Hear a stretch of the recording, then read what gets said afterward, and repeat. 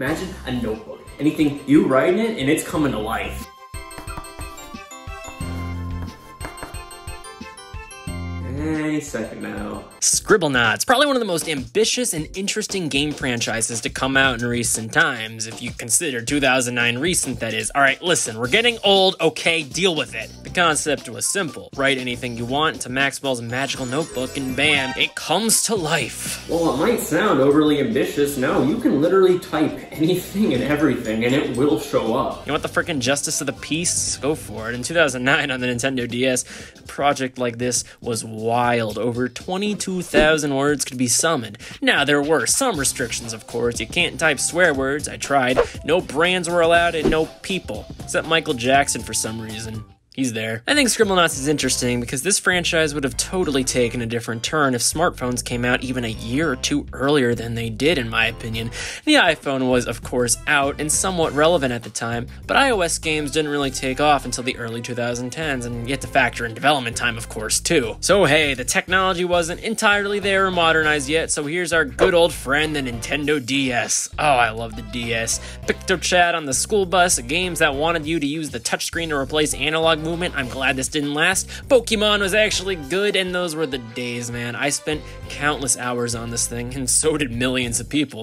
154 millions, to be exact. Actually, 154.02 millions. Alright, you get the idea. The touchscreen of the Nintendo DS was the biggest selling point, and for good reason. It gave way to a completely different form of gaming that really wasn't seen before. Except in the GameCom, but I'm just gonna revise history and pretend that piece of crap never came out. Is that a deal? Are we good with that? Some games used it for map stuff, some put the action on both screens, some helped you quit smoking, and of course, Scribblenauts would use it to have the players bring their very imaginations to life. Scribblenauts was created by Jeremiah Salagza under the company Fifth Cell. Previously, Fifth Cell were known for the THQ-published DS game Drawn to Life, which was a pretty cool idea, letting you draw your own protagonist, solutions to puzzles. I remember playing this game quite a bit as a kid, and it would go on to get a handful of games, and hey, you gotta hand it to Fifth Cell for trying to make some original franchises. Someone put this team up at Sony or Microsoft. They need it. Nowadays, Fifth Cell has mostly died out, but they did come back in 2021 to make Castle Hold for the PC.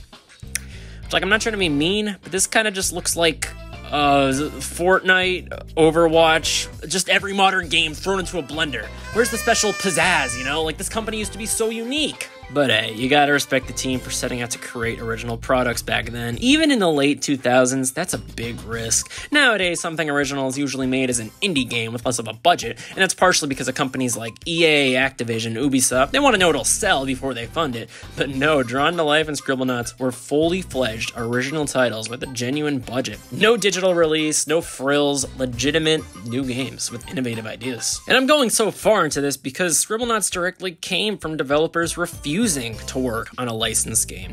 THQ, after the success of Drawn to Life, wanted Fifth Cell to work on their licensed games. Jeremiah would say, well, we don't really do licensed titles, to which THQ responded with, what are you talking about?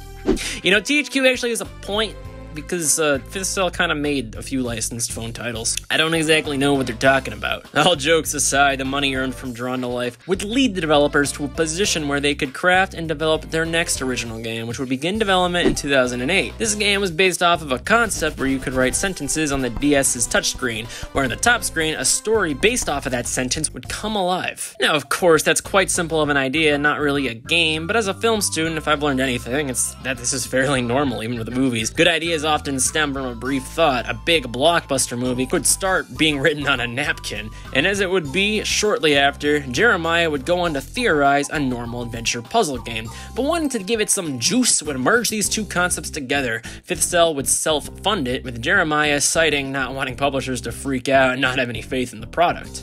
So, you know, well, you can make a game that you could do anything. Yeah. Alright, enough yapping, let's just play the game. You control Maxwell, such an adorable character, look at this guy. The original DS title had some very awkward stylus controls, but we're playing this on Scribblenauts Collection today, a title that combined the first two games and added D-pad support to the first game, which is the definitive way to play this game in my opinion. It still gives you an option if you want to control Maxwell with the stylus, but why not give me an option at that point to jump off a damn cliff? I and many others have always found the D-pad to control the character suits the game best, with using the B button to jump and all. I mean, this is a side-scroller. I should note this is one of the biggest problems with the first release, so I am aware of that and just wanted to mention it so we don't leave it out of the big picture. But with the advent of this collection and it being fairly cheap online, there's really no reason to play the original, so I consider the issue rectified in a way. But no matter what, we still have to use the stylus for some mechanics, like the notepad. Well, duh. Alright, which item should we spawn? I'm just gonna enter something stupid, like a poo. Pyro's close enough. Oh shit! This game doesn't necessarily get off on the best foot. There's an extremely long tutorial. Seriously, there are 11 levels here, each with a load in and load out. We learn about some of the other touching mechanisms here. Should I have reverted that? Yeah, it's fine. You tap a ladder to climb it, you tap to use a hammer to knock down a piece of wood, the whole kit and caboodle. The magnifying glass in the top right identifies objects, which is actually super helpful, believe it or not. And the disembodied Maxwell head will snap the camera back to you at any point. This is super convenient because often you'll be using the touchscreen to move the camera. To finish a level, Maxwell must collect the Starite, this game's version of, you know, stars. Yeah, it's not that good of a name, deal with it.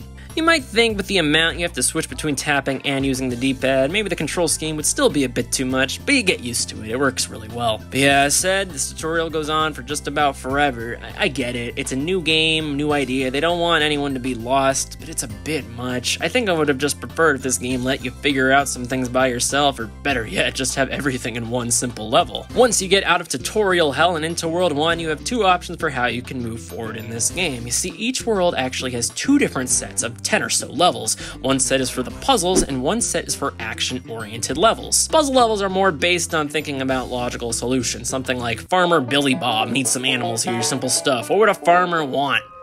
Money and friends. Another level may make you dress up in a costume to fit in at a party or giving an apple to a teacher.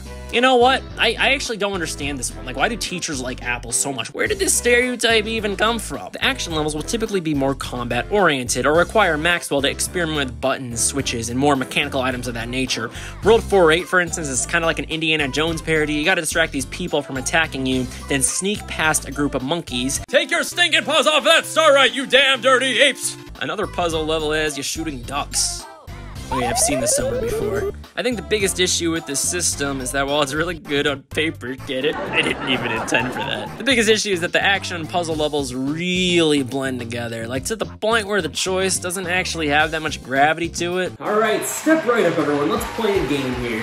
Is this a puzzle level or an action level? Swim through enemy-infested waters, transporting important cargo from point A to point B. If you guessed action, you'd be wrong, go screw yourself. Alright, rescuing stranded soldiers from evil men and submarines hanging from ropes. Yeah, this is also kind of a puzzle level.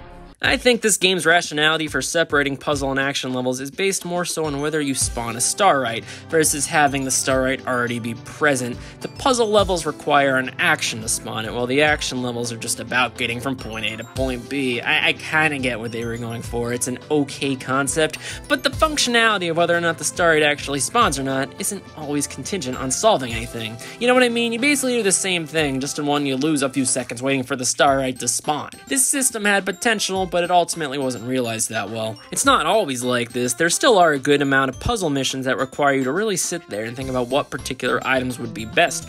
But on the other hand, there are quite a bit of levels that basically are the same sort of thing. There's a lot of levels where it's just like, carry an object from point A to point B, you win. While we're on this topic, here's my recommendations of items you should be using in this game. The jetpack, oh my goodness. You can type in wings, I think, for basically the same function, but yeah, I use the jetpack on basically 50% of my missions. It lets you subvert gravity, of course, meaning a lot of levels could be outright cheesed with it. The re-release gives you some more fuel, I believe, but regardless of version, I would always use this in the original plenty of times too. This thing was used more than my textbooks as a kid. For the move an object level, if I needed to bring an object with me, my trick was I would type glue with a rope. You can also use like tape, and bam, you're on the Jeff Compass Express. We don't have barf bags, alright? Deal with it. Similarly, if you're worried about like a Starite falling, sometimes they'll be attached to ropes or something, bird and glue.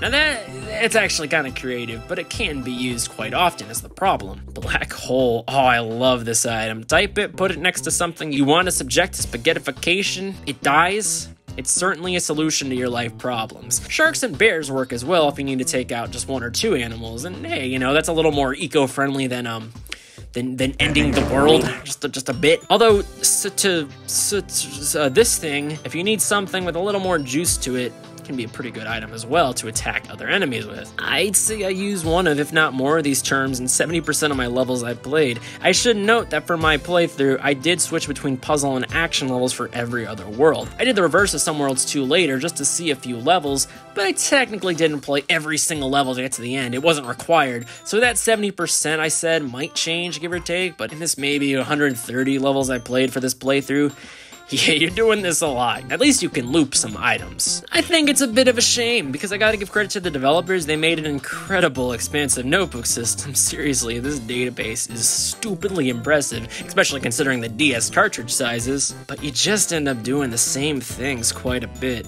And speaking to the number of items again, some objects are a bit repetitive. Not everything has its own unique model, which is kind of a way they get around the magnitude of this project. For instance, the words woman and mom spawn the same character model, even though there's technically a difference, of course. Also, if you type virgin and gamer, it spawns the same model. Okay, that's actually really funny. Can't add adjectives either. If you try to do it, it'll cross out the adjective and just give you the base word. It's an understandable restriction, especially for the first game. But to give the team credit, there are a lot of objects with legitimate functions. My goodness, a lot of things that I think probably took at least a few hours of development for one item. For instance, you can type in a time machine, taking you to sort of an ancient kingdom. I don't know why this level is called 01. I'm guessing to transport you, they needed some kind of like placeholder or something. And I don't know if you can actually get a star right here. I didn't see any obvious puzzles. You can also enter night vision goggles, giving you a filter for this level. This looks like a Game Boy game. I want to play some Tetris. There are some Easter eggs, like if you type Maxwell, you get an evil version of yourself, and Scribblenauts spawns whatever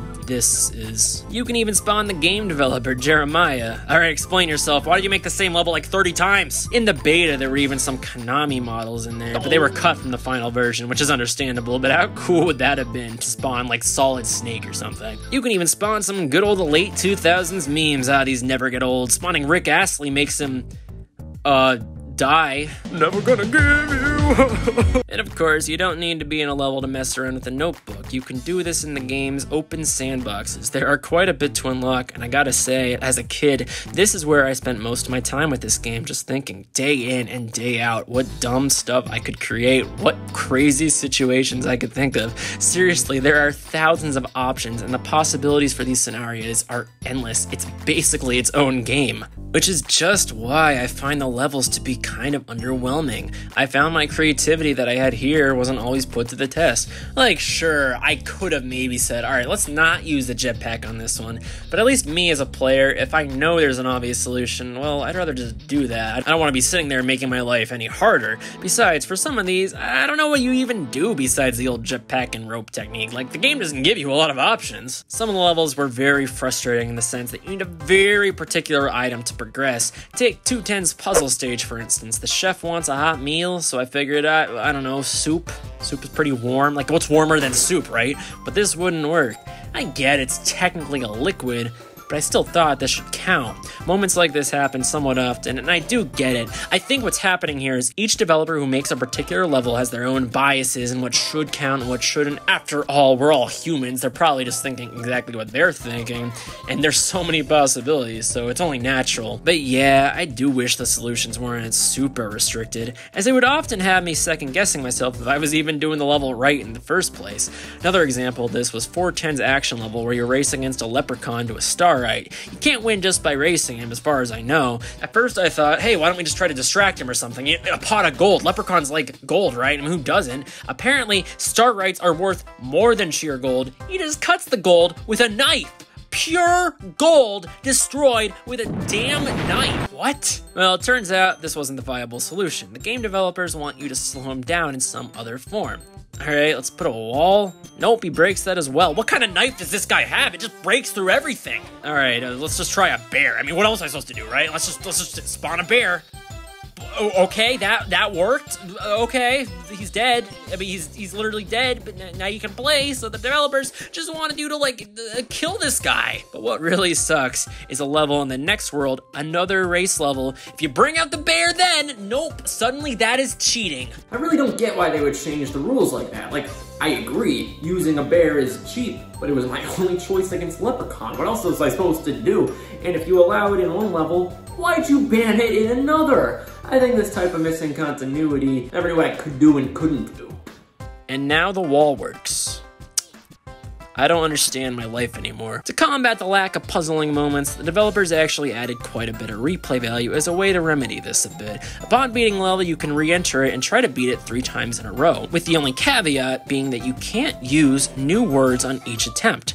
While this doesn't fix everything, as wings and small planes can be alternatives to jetpacks, and tape and glue can be rope alternatives, this still adds quite a bit of depth to this game, and is an addition I really appreciate. Thinking about it now, my god, if you factor getting in the advanced star rights, along with the fact that each world has puzzle and action levels, this game literally has more content, like half of the games that are released in this day and age. How did they cram all this on a cartridge the size of a Cheez-It? On top of that, this game does keep a type of score system if you're into that sort of thing. There's a par, which gives a recommended amount of items to use per stage. It's often pretty fair, and not too hard to play either close to or even under, although sometimes I just say screw it and spawn a few dozen items to win. Hey look, it's technically not cheating, alright? Don't make me feel bad! The only downside of not following the par system is that you earn less allers. No, I didn't say that wrong, it's allers, not dollars. It's kinda weird, but it's better than coins or some millionth variation of currency every other game has.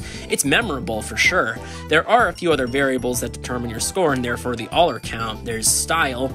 I won't lie, I don't know what this was for my entire playthrough. I have no clue what triggers it. I did some research, and the only thing I could find was an old GameSpot forums post with people just as confused as I am. King of Donkey says different merits get you different amount of style points. Example, Savior gets you 10 style points. I think this is related to the merits, which are the in-game achievements. So basically, if you win an achievement, you get more style points, but I don't know. If the King of Donkeys can't explain it perfectly, then hell is about to freeze over, alright? There's also a time variable factoring into your score, although on a first playthrough, I recommend kind of ignoring that. You don't want to rush yourself in my opinion, so I personally never worried about the system too much, and even the system as a whole. On subsequent playthroughs though, it's a genius way to bolster replay value, and means that not every level is just a matter of cheesing it. They want you to win it in a creative way. If you want to play the game the way they want, you are rewarded for it, and I think that's my favorite part about this game. All playstyles, whether you want a deep enriching experience or are just cheesing into World 10, you're catered to in some form, even if not all of these styles are executed perfectly. If you like puzzle or action levels, you can do one of them for the entire playthrough. If you want a higher challenge, there's the score system and the advanced mode. Everyone gets something out of this game. Except for politicians, probably, I don't know. The only restriction I would note is you can't go too casually, as to unlock the next world, you do need to spend a certain amount of allers to unlock it. I found these to be pretty fair prices for the most part, maybe a bit on the easier side actually. The only world I even had to grind some other levels to unlock was maybe World 10. Although worlds aren't the only thing you could spend your hard-earned money on, you can also buy avatars at the in-game store. I've already talked about the base controls, but I think I should talk about some of the other mechanics a bit. Typing works pretty smoothly. Although it's important to remember that the DS does not have a multi-touch screen, meaning it's not like sending a text where you can type a few letters at a time on your phone. You do have to enter one letter per press. An understandable limitation, not really the game's fault. There are also a ton of other symbols and letters, which I don't know, I didn't use any of these once, but I can see from a technical perspective why they would have to be there. For some reason, they also added a self-write mode. I'm gonna be honest, I don't even really like the idea of this. It's super slow, but the more important issue with it just doesn't work. I couldn't even write the letter A. It would always think it was something else, but also, if you lift your stylus up for too long, and I mean like a quarter of a second, it would read the letter too early. Now tell me, do any of you write the letter A without lifting up your hand to draw the line in the center? It would be pretty impressive if you didn't, and don't get me started on letters like T or Q. But even when you do write a letter in one, it doesn't work anyway. Yeah, just don't use this. There's really no point, but it's literally slower even if it worked. The in-game mechanics are pretty solid, although they can be a little bit clunky. Some objects you can interact with, bombs, switches, stuff like that, all fun and good, but when you interact with it to trigger it, you have to stay the entire time for Maxwell's animation to finish out, even though the game gives you full control to leave without indication of when you could walk away. Alright, this is frustrating for two reasons. For one, in the heat of an action level, you typically just want to keep moving, meaning waiting around can be kind of a death sentence, but also it's really hard to judge the window for when you can actually move. Something like a meter or like the stamina bar, and I don't mean like an actual stamina bar, I mean something that looked like that, it could have gone a long way. There have been times where I swore it was long enough, but I would go back and check and the object wasn't triggered.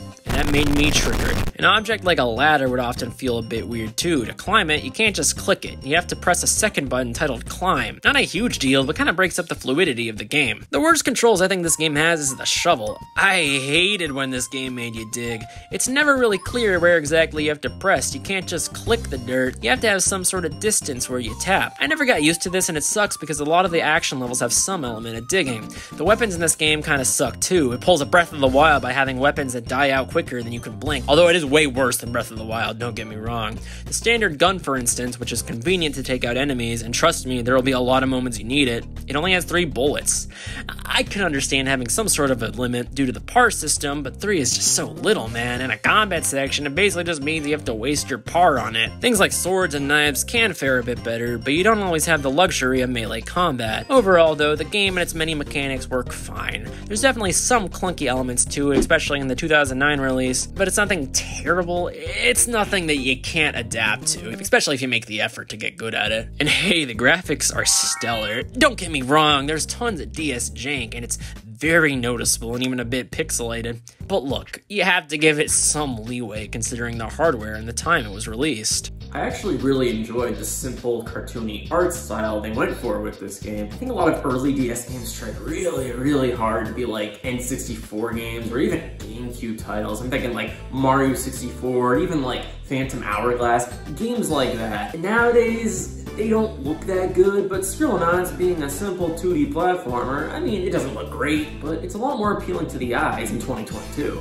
And the music, oh man, this is so catchy. It's kind of like a beatbox pop fusion. I think I just gotta let it speak for itself here.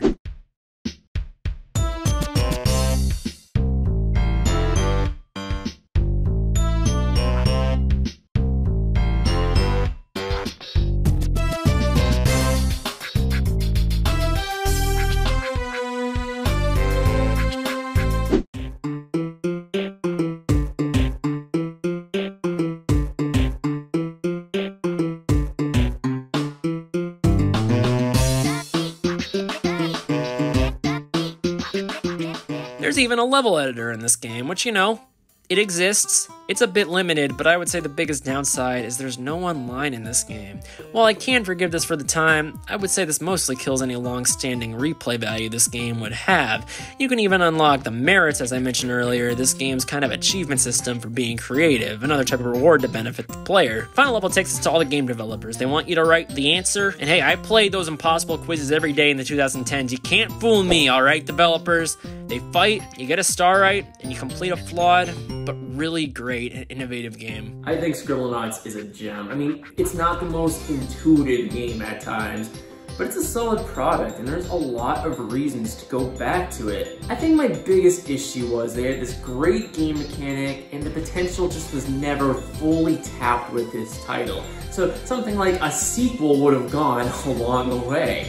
And thankfully they agreed, because they made a sequel a year later. What is this, Pokemon? Super Scribblenauts! Everything used to be Super Mario, Super Nintendo, Super Monkey Ball, Super Noah's Ark 3D. Yeah, so Super Scribblenauts was a pretty good title for a sequel. I much prefer this to Scribblenauts 2 or something, because this game is actually a legitimate expansion and really builds upon the original. I'm gonna cut to the chase with this one. I love Super Scribblenauts. This is how you do a sequel. I think they almost did everything right with this game, and I'm not exaggerating when I say that. There's a lot reused from the first game, sure, but I like that because they made it so much better. The graphics are basically the same, the notebook controls in a similar fashion and has all the same words, the menus, UI, all that's still here. But what they did was beef this game up and really fix the flaws of the original Scribblenauts. This game's main selling point was that now you can apply adjectives to your objects. This adds a whole new layer of depth and creativity to the game. Pretty much every adjective you can think of, just like the nouns, will work. To express this, on the box art, they show Maxwell riding a winged dotted bathtub, something so wild and weird, but at the same time so appropriate for what this game actually is. You can either add an adjective now by typing it with the actual word, or even walking up to the object, tapping it, and writing it out to give it that modification. Starting the game up, Super Scribblenauts takes a huge leap over the original by getting rid of the 11-level tutorial world. At first, when writing this, I was like, maybe I'm being too harsh in the tutorial, maybe I shouldn't critique it in this section, but this pretty much validated that, yeah, the 11-level tutorial, get rid of it. Do not pass go, do not collect $500. Now, the tutorial level is one level, but condenses just about everything you need to know in a much, much quicker time. If you played the first game already, you pretty much already know what to do. The best thing about Super Scribblenauts are that the levels are leagues better, at least in my opinion, than the levels in the first Scribblenauts games. Gone are the weird levels that you would just cheese. I think I used the jetpack maybe like twice throughout my entire playthrough, and I don't even know if I had to do the rope trick at all. The black hole now actually just kills everything.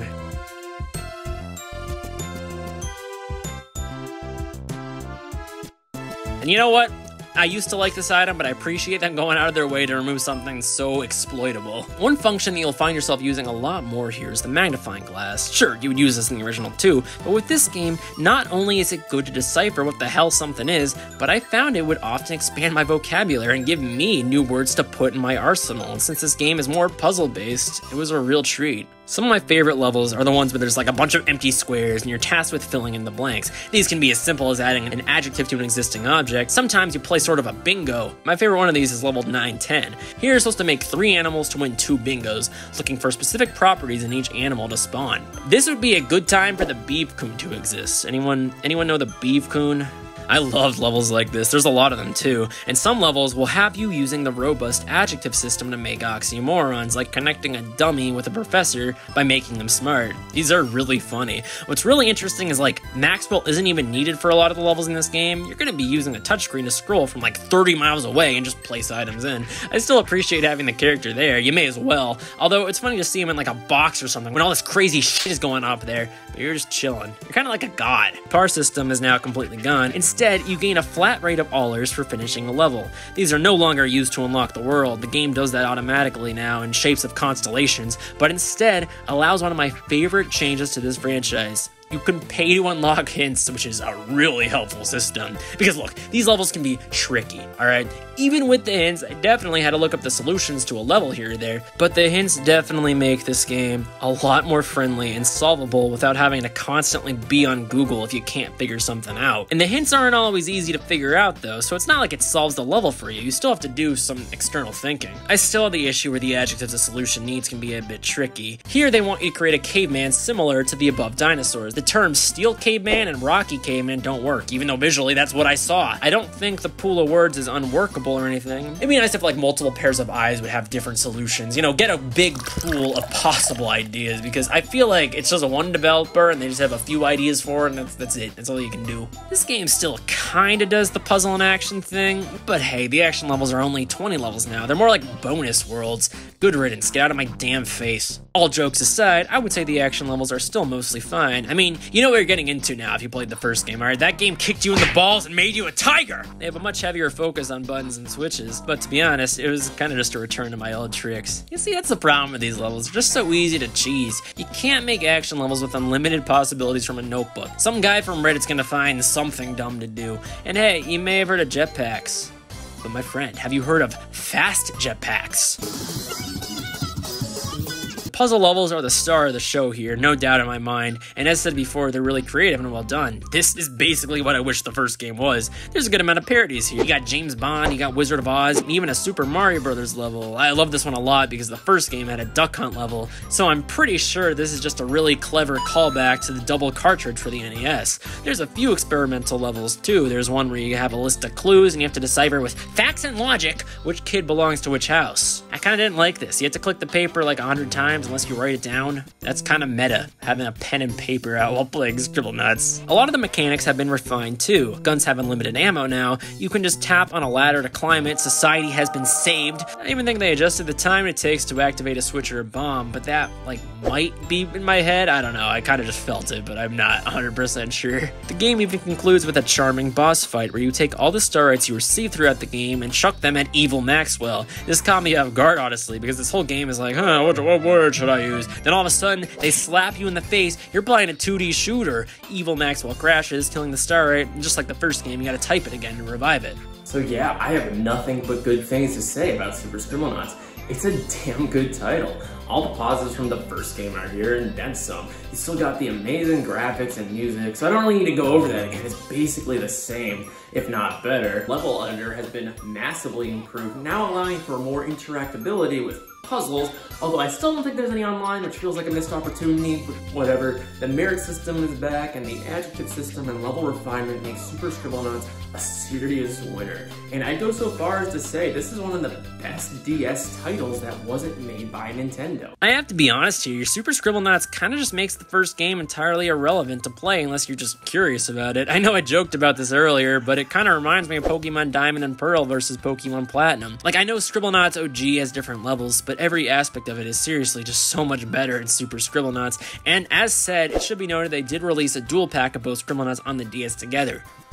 In 2013, this was 2 years after the 3DS came out. I don't understand. And sure enough, like I alluded to earlier, Scribblenauts would find its way to iOS in 2011 and Android a few years later, and this makes perfect sense, as phones have built-in keyboard systems, and unlike the DS, multiple touches on the screen work at once, making for a much smoother experience. But I gotta be honest with you guys, alright? I only recorded a few worlds of gameplay here. While screen recording on my phone would get, like, really hot. And I'm not talking about like a little bit, I'm talking like burning.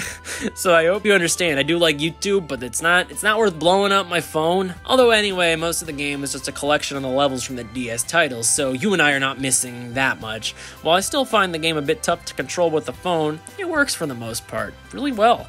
Some mechanics were stripped, such as adding an adjective to an already placed object, which is kind of just like, why did you take that out? I also gotta really commend the game for its price and content. Upon release, it was $5. Nowadays, though, this game is a smooth 99 cents, and there's even DLC. It's only $1, and you unlock 120 more levels. Oh my goodness. Now, of course, these are the prices nowadays. It was more expensive at the time, but if you want a Scribblenauts experience without buying a DS or something, this is a really good way to do it. It's the biggest draw to the iOS game, in my opinion. It's an insanely good deal, and cuts out the need to even have to buy a DS. And yeah, I'm recommending a phone game on this channel. I know, what's next? I'm gonna recommend a PC game or something? Some of the bells and whistles are missing. You can't easily move the camera around. At least I couldn't figure it out. I think there is a way. And some of the DLC is still annoying. You have to pay $1 for costumes now, which isn't that expensive, but feels a bit off as opposed to the $1 you could spend instead for 120 levels. One thing I really don't like about this game is the hint system. Instead of being able to use allers, you now just have to wait around. The weird part is you can't just wait. You have to wait outside of any menus, so it's not like you can just ponder while trying to type things. I think it'd be a little better if the time you spent in menus counted. I get wanting to try to figure it out by yourself. I need to take a bath after saying what I'm about to say, but this would have been a really good opportunity to have, you know, like, allers you could buy in the store, because it wouldn't be required, but would just be a nice bonus. I don't know, it's fine. It's just way inferior, and they use this for every Scribblenauts game going forward, so get used to it. If you don't like it, it sucks. And as I said earlier, Scribblenauts Remix does mostly contain Super Scribblenauts levels. I think there's a few OG Scribblenauts levels too, and I actually remember seeing a few originals out of the worlds I played, but if you've already played Scribblenauts and Super Scribblenauts, there's not anything too substantial here for you, unless you just want to replay it. The value in 2022 is substantial. 170 levels for $2. That's 17 worlds. But I have a depressing prediction. I feel like they're just like gonna remove this like a day after I make this video, and it's just gonna like age the whole video instantly. Like, it's gonna happen. I know it, okay? Mobile games go down all the time, so if you want this game, buy it like now. I'm not even sponsored by them, but I seriously recommend you do it. The only downside to this is that it's a digital game. Mobile phone games are not known for lasting forever. Companies delete their products for reasons, so if you even have a little interest, I seriously recommend buying this as soon as possible. Fifth Cell could just wake up tomorrow and say, "Fuck it, take it down." I mean, even console games do that now. We are so screwed. Scribblenauts Remix concludes what I like to call the classic era of Scribblenauts, which feels weird to say because this series was really only active for 4 consecutive years, 2009 to 2013.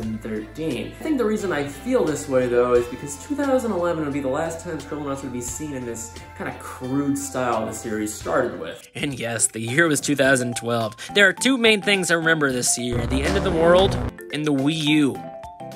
That might just count as one thing, I don't know. I've talked about the Wii U countless times on this channel, and so have many other YouTubers.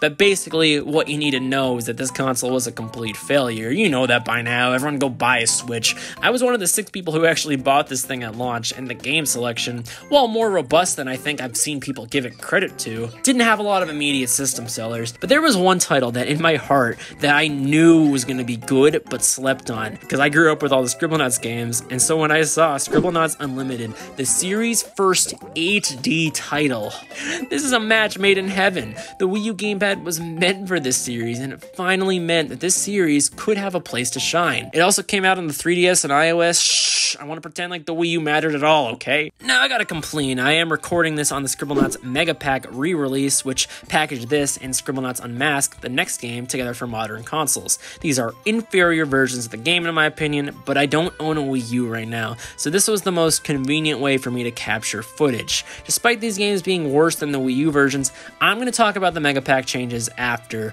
For now, I wanted to just focus on the game itself and not let the flaws of the re-release distract from that. Anyways, this is the first Scribblenauts game to get a story, and there's voice acting. Can pigs fly? Well, yeah, I guess they can. It's Scribblenauts. We learn about Maxwell's parents, Edgar and Julie, who had 42 kids apparently. Maxwell's one of them, of course, and we're introduced to Sister Lily, who gets her focus for the first time in the franchise and would eventually become a mainstay, even getting added to Scribblenauts Remix as DLC. We gotta talk about the elephant in the room. So we see Maxwell, right? He has quite a particular design that we haven't talked about up to this point, mainly his head. I legitimately thought until this game that he just had like a weird haircut and beard that connected with each other, like kind of like a degen or something. It was just like a redhead. But yeah, what about Lily? Because I don't think she's growing a beard. Also, this game has you create something similar to you at one point, and the solution to the puzzle is a rooster. So yeah, I played the whole series up to this point, living a goddamn lie. There was even a girl version of Maxwell lost in the code for the first 2 Scribblenauts games, also with the chicken hat, so I assume this was the beta design for Lily or something, and I really like Lily. I think it's necessary to have a second character, and it's nice to see the Scribblenauts roster gain another mainstay. So Maxwell's gifted his magic notebook that allows him to make cheese at a given notice, and Lily is given a globe that lets her travel wherever she wants. As I'm sitting here getting ready for a plane ride writing this, that sounds nice. How do I get that? Maxwell creates a rotten apple for an old guy, and the old man turns Lily into stone. That's really stupid. Like, Lily did not deserve that. Why let Maxwell run free, and his sister has to suffer for his action? What is he, a politician? I already made that joke in this video, didn't I? It's still relevant. His farmer brother, Edwin, says to undo the curse, he has to go get a bunch of star rights, and yeah, the story's not mind-blowing, but I do like that it's not overly simple. I think this sets up the game quite nicely. Like, for a Scribblenauts story, I didn't really know what to expect, I guess. But you know me, I haven't liked the Sonic story since Sonic Heroes, so I'm probably not the person to ask about stories in video games. The game starts, and god damn, does this game look great. Okay, after seeing Scribblenauts 1 and Super Scribblenauts, looking good style-wise, but, you know, their DS games, Scribblenauts Unlimited on an HD TV is nothing short of breathtaking. I mean, maybe it's just like getting out of a tunnel and seeing the light. I did just spend 20 hours playing Scribblenauts DS games, but I don't care. Scribblenauts has never looked better. And whether you binge the series up to this point like I have, or you grew up with the first few and then got Unlimited, also like I have, you gotta admit this is breathtaking. It's like a modern cartoon that you can interact with. The backgrounds are super detailed, and while I could tell all the models are still probably reused assets, they look really crisp. It's very easy to distinguish what's in the foreground or background. It's a wonderful presentation. There's tons of worlds here too, like sure you got your classics, desert, water, etc., but there's some really unique ones here too. You got your in-depth city that lets you go into buildings like a hospital, fire station. There's things like space stations. Obviously nothing too new for the franchise, but what makes Scribblenauts Unlimited different from the older games is that the level system from the past is completely gone in favor of a living, breathing world. There are still some of the normal levels. You could interact with an object that has a starlight floating over its head, and it's the classic Scribblenauts experience, more or less. I will say, though, some of these levels are a lot longer. I like the longer levels, most of them are good experience, but for hell's sake, this game really needed some checkpoints. Basically, it doesn't matter where you die, even if it's at the very end of the level, you need to start all over again. Yup, it's one of those games. I don't always mind that for like platformers or games that require inherent skill. There's something to be respected with an entire clean run. But for Scribblenauts, it's really pointless not to have checkpoints. Like, I already solved the damn puzzle, so it's just busy work to get back there. I already solved the damn puzzle, so yup, let me just enter it again. You can either do the main star rights, or you can do what I think is one of the best additions to the franchise. Little bite-sized puzzles. Each one gives you 1/10 of a star right. These are typically 1 or 2 sentence objectives, and while it's not always clear what an NPC wants, it's typically pretty easy to figure out. Since these are shorter, as I said, you only get 1/10 of a star right piece, but they add up fairly quickly, so they are worth your time. To unlock the ending of the game, it's like 60 star rights total or something, so you'll need to do a little bit of both, I believe. But overall, there's nearly double that number in the game. There is quite a bit of content in this game to experience, per usual in this franchise. And hey, if you help out one of Maxwell's companions, you can usually tell if they have the weird chicken hat that I still haven't accepted yet as a hat, not a beard, you could actually get that character to play as them. A nice touch, and more gratifying in my opinion than just buying random avatars you have no connection to in a store. Virgin now spawns a wife. You guys are freaking cowards. I think one thing this game has over the first few games is there's a certain element of polish that just hasn't been seen in the series up to this point. There's screams and voices. And even little things like spawning the general now has a 50-50 chance to either give you a male or female character. Something I think is a really nice touch, as in the old games, it would just be one model. There are still some glitches and weird things, sure. Like, I don't know why these UI buttons stayed on screen throughout this entire level. For instance, while even starting a mission, some puzzles are still jank. Here, the teacher wanted me to write letters on the board. Okay, here's some letters for you, I guess. But overall, this is by and large the most polished and in-depth Scribblenauts game. On the Wii U, you can even create Mario and Zelda characters. They didn't transfer this to the Switch version though, which is a bit disappointing, especially comparing to Lego City Undercover. Those Easter eggs did make the cut, but hey, I get it. You supported the Wii U. I can't blame you if you're a little salty at Nintendo still. I haven't moved on, that's for sure. And the re-release was on PS4 and Xbox as well, so they're probably just a bit lazy with it. That's the real reason. There's also an object creator. I have no creativity, so I didn't spend too much time on it myself, but it's very in-depth. The things that people have created with this are insanely good. You can upload these items online and search for them in a mall-like search engine, which is kind of weird, honestly, but it has some charm to it at least. Thankfully, this place does seem to be moderated. I did search, like, some, terms just to be safe, and yeah, there are safety measures, thankfully. I didn't find anything concerning, so thank God for that. Overall, it's a really nice addition to the game that provides a ton of value, and you can even search for your own items and downloaded items in the notebook while playing the damn game. There's no level creator now, so it's kind of a weird trade-off. This would have been nice considering the online functionality, but now if you search level editor in notebook, they turn it into a joke. It just spawns a computer. Fuck you. You're free, Lily. Everyone's happy. There's no final level here since it's just about getting 60 star rights. But honestly, there's a lot of incentive to go back and get the other 60. You know why?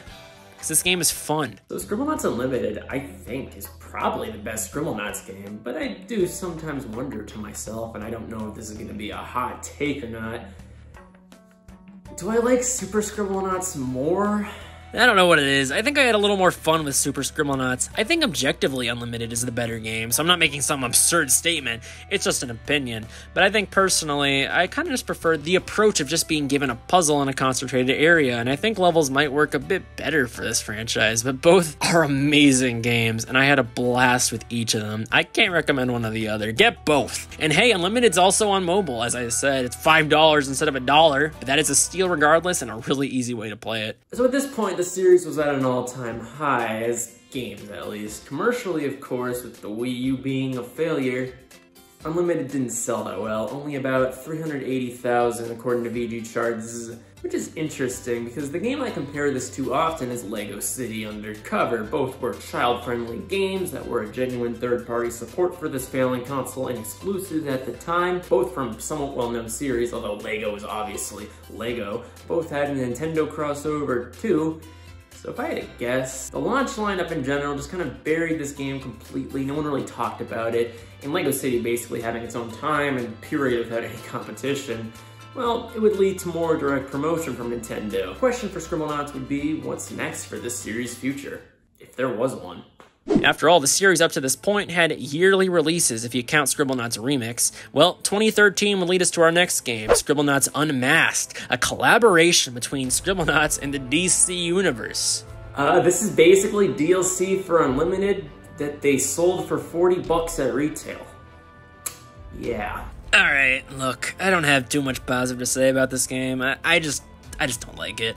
I don't think it's objectively, like, horrible, but as someone who bought this at launch and even gave it another shot for this review, it just doesn't feel like that good of a product. Like, sure, you got the normal Scribblenauts notebook and items you can spawn, only now you can spawn DC Universe characters, items, and adjectives, which is pretty impressive, but, like, I don't know, the feel of the game and the Scribblenauts charm is just missing. It's just not there. Maxwell talks now, which is really off-putting to me. Maxwell is a silent protagonist. I kind of viewed him as like a Mario or a Link type of guy, so seeing him talking out of nowhere is just like, I actually thought about this, and I think in part Maxwell was better when he didn't speak, because he was supposed to be like, well, you, the player, he felt kind of like a godlike role in this universe. And this completely just breaks that immersion. Also, what is that smile? Get that away from me!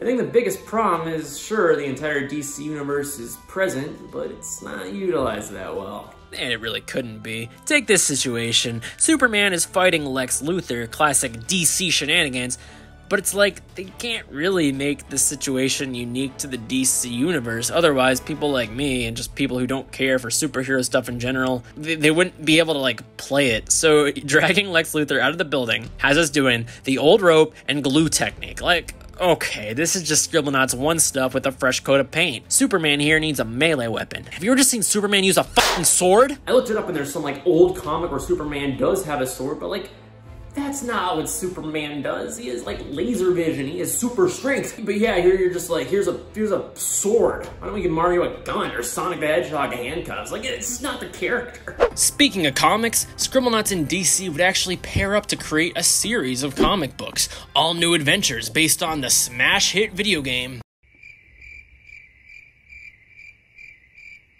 So I'm not a comic critique or anything, but I'll try to go over it the best I can with a casual eye. The comic itself reminds me of a more concentrated Where's Waldo in what I read. What I mean by that is that there is so much to look at in each page. It's really fun. Each panel presents itself with so many characters and so much art. There's a lot of heart and soul put into these drawings. I really dig them. I like how they incorporated elements of Scribblenauts too. When a character expresses an emotion, they get the symbol bubble the same way they would in the game, which is a cute reference to the source material. Some panels even look like straight up Scribblenauts levels. Gotham, being one of the main hub worlds for Unmasked, is pretty much recreated one from one here. Or they just took the files from the game and pasted it. I don't know. Oh my god, this guy's handwriting is impact font. That's the most impressive superpower I've ever seen. So I've been calling him Evil Maxwell throughout this video. He's actually called the Doppelganger, and he's a central antagonist in both the game and the comic book. Here, we're also introduced to Doppel Lily. I love this. She was technically in the Unmasked game, but like at the very end of the game or something, but overall, I'm all for expanding the Scribblenauts world and lore a bit. And I'm actually kind of surprised how much the comic focuses on Maxwell. Sometimes there's a lot of panels just for him and Lily, and the superheroes are nowhere to be seen. I still don't really like how Maxwell talks. I guess in a comic book setting it's a bit more fair, as the aspect of the character being a god in control of his environment is not really as important, but after playing the series for so many years, it's still just something I can't get past. There are 18 books in the series, so I couldn't read them all for this video. Mainly, I just read some samples here and there,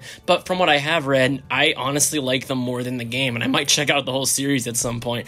I think they have so much more personality and charm that was straight up missing in the video game. I guess while we're on this topic, there was also some other merchandise for the Scribblenauts series. Nothing too crazy, but there were your standard ones, like a plushie, there was a bobblehead sort of thing, but the funniest thing to me, at least, is that the Maxwell chicken hat, that was actually a pre-order bonus. Now listen, I don't know who designs this stuff, but who the hell's gonna wear that? You'd be the laughingstock of the town. Chickens would make fun of you. Imagine going down the street wearing the chicken hat, going to a bank, going on a date. You'd be a social pariah. Apparently this guy in the fandom wiki seems to agree, saying that a kid wearing this at his school would probably get a beating before he could walk in. Yeah, you know what, he probably would. Response says that these days someone can be beat up for eating an apple.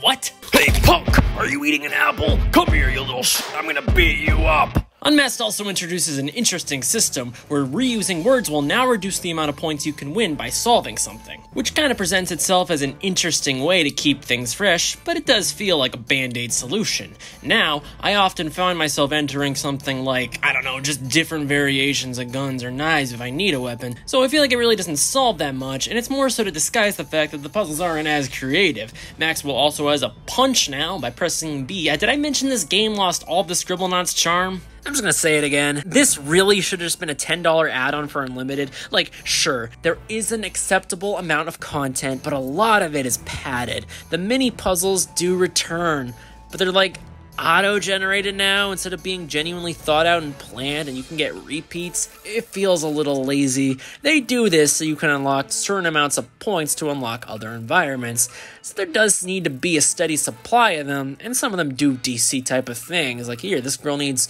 Superman. But like, okay, the solution to the puzzle is I just type Superman. What was the point of that? And there's just a lot of fetch quests in comparison to Unlimited. Sure, Unlimited in the other games had a few, but sometimes you spawn a level and there's like 5 people who are like, yep, bring me this. Yup, I always wanted to play a damn Scribblenauts platformer. Yep, take away what makes the game good, right? Well, bust out the old jetpack. Like, this game just falls back on a lot of the faults and repetitive nature of the first game. To make matters worse, Lily sometimes just asks you if you want to go to another world or refresh your current one. And it's like, I'm in the middle of something here. Can you give me a minute? It's like the text boxes in Pac-Man World 2 on GBA. Let me play the damn game. Like, I figured at first this wouldn't happen in the heat of an action at least. But nope, it doesn't matter, because it can happen rain or damn shine. It's like a 5-minute timer or something, and it really destroys the pace of the game. Let me enjoy the world. I haven't even gotten a chance to talk to every NPC, Lily. And I will clarify that I'm honestly not that big of a DC Universe guy. Nothing against it, really. I'm just more of a Marvel person.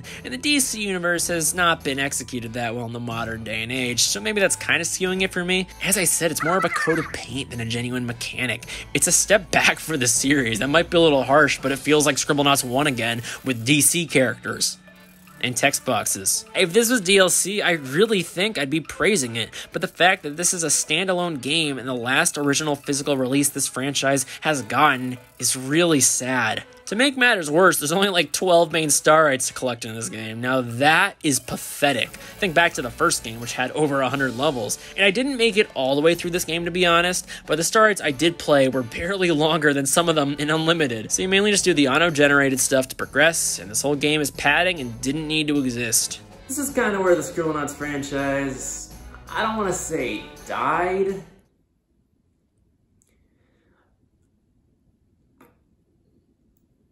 There were a few projects that ultimately were in development but got cancelled. The first of these was a 3D Scribblenauts game concept. I don't think it was super far in development. What we have of it is pretty much just a demonstration. Of course, it's only a concept, but instead of a notebook now, you have the ability to choose from a variety of weapons in a menu. The game developers were worried that on the fly, it would be too difficult to really execute the notebook. To an extent, I don't even think this looks like a Scribblenauts game. Like, sure, you got Maxwell, you got some animals that kind of resemble the in-game art, but it feels like the type of project that would have shifted to probably an entirely new game with development pushed forward. It's really hard to critique this fairly. It's not a finished product at all. It is an interesting footnote nonetheless. There's even some gameplay too, although I don't know how far of a build this is or if it's just concept work, but it looks like a beat 'em up. And also the black hole is back. If I had $100 for every Scribblenauts game that's been canceled, I'd have $200. I'd be able to afford a gallon of gas. Yup, there was another one. This one actually made it to a beta stage and would have been another mobile game named Scribblenauts Fighting Words. I freaking love that title. That's so good! I guess I forgot to mention this in my Unlimited portion of the video, but around this time is when 5th Cell started making puns related to the words. Every world in that game was a reference, like Metaforest. It was another charming aspect of Scribblenauts that's mostly been forgotten by now. Anyways, it's tough to say exactly what this game would have been. I don't know, it doesn't look like anything super interesting. You run up to enemies, enter a word, and fight. It's tough for me to look at this and be like, yeah, this is a great use of the franchise, because it's really not. I mean, Scribblenauts is not the type of game to really benefit from a different or experimental gameplay formula. It just feels off to me. But this time, this game wasn't canceled based off of the idea. Unfortunately for our good friends at 5th Cell, they would fire 45 employees around this time. And for reference, their 2021 numbers are 25. That's kind of a big deal. And 5th Cell's games around this time were just not coming to fruition. They had another canceled game unrelated to Scribblenauts 2. It's really sad to think about it, but but it feels like Scribblenauts Unlimited was their swan song, and they were just never able to really bounce back and exist in the modern era. Was it because they could no longer get yearly releases on HD consoles like they could with handheld platforms? I struggle to say that's the cause. Scribblenauts could have totally been on 3DS for a bit, and then eventually like iOS and PC. Like sure, most gaming platforms wouldn't have been the most friendly for it, but when those options existed, I just don't think we can say that's why the series died. I think it's because they just didn't know what direction to take the series after Unmasked and Unlimited. You have to remember, this is a game company that never wanted to sell out. They never wanted to make the same thing over and over. They wanted to innovate and keep pushing their products forward. And I imagine there was a lot of internal arguing and disagreements, although obviously it's all speculation for me. But while Fifth Cell died around this time, well, Scribblenauts itself would not technically at least. The franchise would get passed off to some new faces, a Shiver Entertainment. It's cold in here. The first thing Shiver Entertainment would do with this franchise is make Scribblenauts Showdown. Come on, this name sucks. I would have just taken fighting words. That was so good, and this is just generic. You may as well just name it like Scribblenauts Reloaded or something. I actually haven't played this one before this review. I've actually played every Scribblenauts game before this, at or near launch up to this point. I didn't even know this game out, like no one talked about it, so let's give it a chance. It could be good. It's not gonna be good. Why couldn't we use a Pro Controller? Why couldn't we use 2 Joy-Cons? Why were they so adamant about a single Joy-Con controller? For a Scribblenauts game, it does hurt the experience quite a bit. Well, the real reasoning for it is because this is a Mario Party clone. Oh, come on. Like all the things they could have done with this franchise, we get like mobile games, weird DLC type of experiences, half-baked ideas. It's not like the Scribblenauts series was out of juice, just make a normal game. Well, there is a Scribblenauts type of mode called the Sandbox, but it's just really weird. I guess I'm glad they added it, but I don't know. It's not just a sandbox, you can do missions, but the issue is, instead of talking to the NPCs to solve their puzzles, you're just given a list that applies to the whole area. You're gonna be pausing quite a lot. But you might ask, whoa, Jeff, slow down, man. How do you spawn objects without a touchscreen? A valid concern, of course. This is the first Scribblenauts game without one. It's on the PS4, Xbox One, and Switch, and no, you can't take your Switch out of the dock and type on it, at least in Showdown. Well, instead they added, like, a rotary dial. I'm not gonna lie, I would have just preferred a basic type screen, or at least have the option for one. If you want to see something ass backwards to erase, they didn't put the B button as backspace. Oftentimes I press B out of habit because that's what I'm used to. This system does get easier over time, but I'll be honest, it still feels really shoehorned in and you never really get used to it. So you might have seen it on screen during the Unlimited section, and yes, this is the workaround for the Scribblenauts Mega Pack that the same consoles would also receive a year later. So that's where I experienced this system the most. I should note that Mega Pack also received a PC version where you can type. So okay, here's my advice. Throw all versions of this game in the trash that aren't the PC version. Even though I'm mainly a console gamer, in this case I have no choice but to succumb to the PC master race. Everyone throw your consoles away. You don't need them, alright? There isn't too much to say about Mega Pack besides the controls. There's some minor adjustments and even new levels, which, you know what, I didn't even know they were new until I looked it up, so I actually thought it was just a part of the game. So they actually did a pretty good job in terms of integrating new content. And hey, they added new content, period, putting another remake above Mario 3D All-Stars. Anyways, the rotary dial sucks beyond just, existing, because now you can't add adjectives to one word. Like if you try to search atrocious video game, you have to first type video game and then atrocious separately. If you can't tell by my brilliant humor, this game's atrocious. Part of the fun of Super Scribblenauts was typing it all in one go, seeing how crazy of a creation you could make, but nope, we're taking that away. This also leads to issues with things like ropes. Moving is now a completely separate mechanism, which works fine, but the ropes and tape and things that require you to mess with that are basically impossible to do anywhere near how you could in the DS version. Instead of tapping on objects now, you simply press the B button to activate it and shuffle through them with the control pad. Like, sure, there are workarounds with this new control scheme, it's playable, but just buy the PC version. Like, honestly, at least you can use a keyboard and mouse there. Showdown doesn't have a PC version, so we're kind of fucked. Yeah, these hub worlds are really bad. I appreciate the sentiment, alright? I appreciate them trying to have something Scribblenauts related, but it's so half-assed and awkward that I really can't praise it beyond that, especially because you have to use a single Joy-Con here. It's just so soulless. Like, it doesn't feel like Scribblenauts. You could tell a new developer made this. There's no heart and soul. Yeah, the sad thing is, this is like by far the best part about this game. I'm not kidding. Yeah, this game's a Mario Party clone. You roll a dice, you have a bunch of cards, so maybe it's more of a Sonic Shuffle ripoff. Some of the minigames let you type a word, but the situations don't really present anything interesting. It's really more so a visual. There aren't any puzzles. You don't get rewarded with anything. Sure, there's a bit of a challenge in how you search a word. Sometimes it'll say, this has to start with a letter, or this needs to be steel, but it's not enough to make it interesting. But you want to know the real kicker? Not all the minigames even have the word mechanic. So you literally just play generic minigames with no Scribblenauts charm whatsoever. Like, I didn't like the words that much, but you gotta at least have that. It's a Scribblenauts game. Sure, the graphics look like fine. It kind of looks like a Flash game or something. It reminds me of Prop Tropica, and I can't believe I'm making that sort of reference here. The whole game just feels cheap. Some of the minigames are really shameless too. They have either really simple premises, or in some cases, you have to use motion controls. Like, yep, let's just add another thing to the checklist of what makes a bad game. And there's not even online in this game. Like, at least have that. You're making a party game in 2018, but you don't even put online. What are you, Nintendo? Yeah, so this game came out in 2018, and besides the Mega Pack, we've gotten pretty much nothing since then. I will say, both of these games are always on sale nowadays for usually pretty cheap. I bought both of these games on Switch for like $5. So listen, it's not the most noteworthy games to criticize. They're accessible and cheap, and it's harder for me to really want to yell at a product when it's that cheap. But I don't know, as a game series, Scribblenauts just feels kind of dead. To be honest, I don't see a future for this series. It's not a game that I really see a devout fan base for. I don't really see anyone talk about it or anyone wishing for it. It's not like people are like, Maxwell for Smash Brothers, yeah!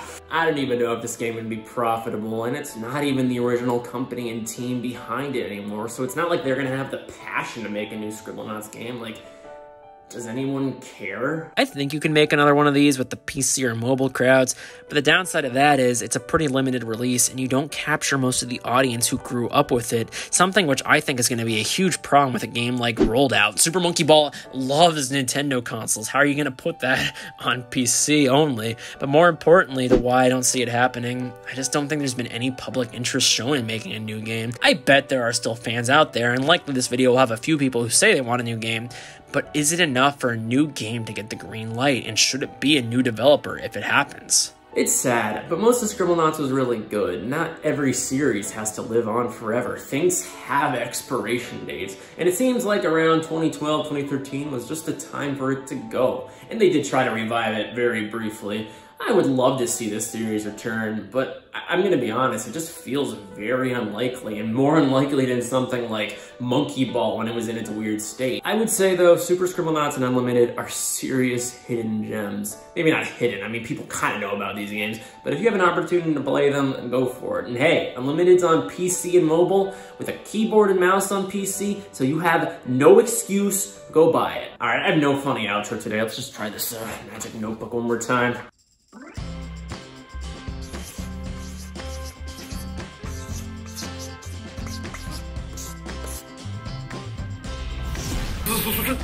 Hello, I am Jeff Compass. If you liked the video, like it. If you didn't like the video, still like it. Make sure to subscribe. Make sure to follow me on Twitter. Listen, don't blame me for the self-promotion. It's on him. Okay, it's his fault. Blame Jeff.